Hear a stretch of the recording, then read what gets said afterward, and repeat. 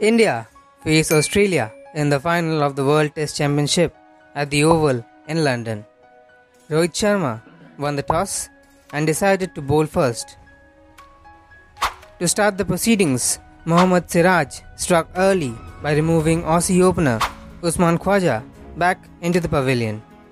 Then, it was David Warner and Manas Labuschagne for Australia who stitched a very vital partnership. But Shardul Thakur and Mohammad Shami got their crucial wickets to put the pressure back on the Australian batters. However, this pressure was short-lived as left-handed batter Travis Head took the attack to the opposition with a fine display of batting against the Indian bowlers. Travis Head made a very well-deserved 100 in the World Test Championship final. The momentum has clearly swung in favour of Australia. Let's see now what happens on day 2.